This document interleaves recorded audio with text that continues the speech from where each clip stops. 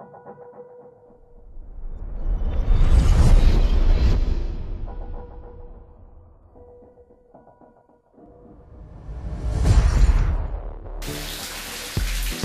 guys, Chris Haskins, what's going on, buddies?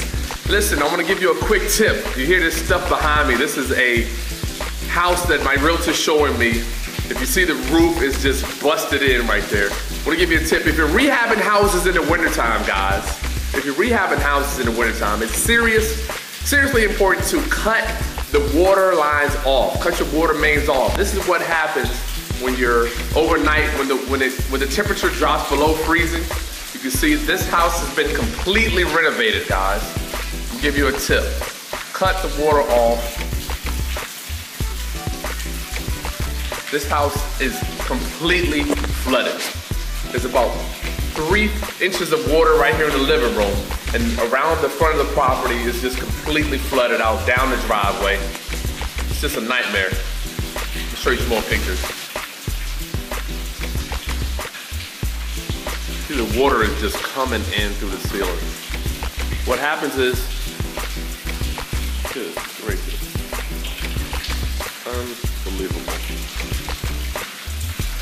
This is just unbelievable. Cannot believe these people left. Look at that, the water's just dripping. Freaking believable. The whole thing is just falling in. The ceiling is falling in. Oh my Lord. Brand new microwave. We tried to call the realtor. He's not even picking up the phone. I don't even know where he is. But we're gonna be out of here in a little while. Me and my realtor are gonna be out of here. She's outside, but the water's still running. We don't even know how to cut the water off. I went to the street to try to cut the water off for the guy and can't even figure out how to get it cut off. So if you're rehabbing houses, guys, in the wintertime, make sure you're cutting the water off. Get the water off, cut the water off on these houses.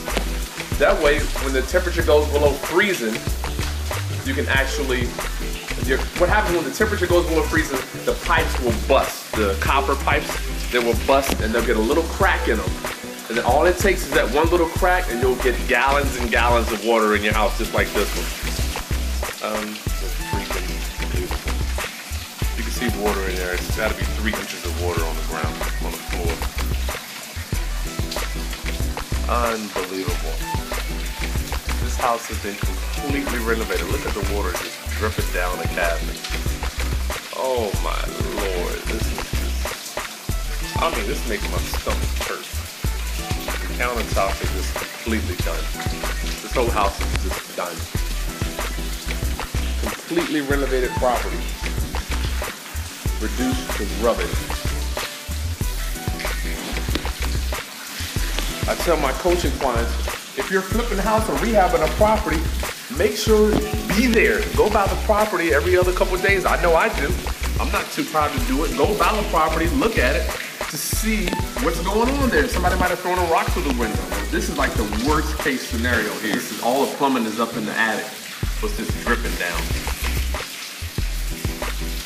You need to be coming by your house at least once a week if it's your flip.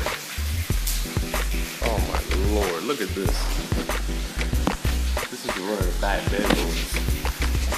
Water just coming, pouring down.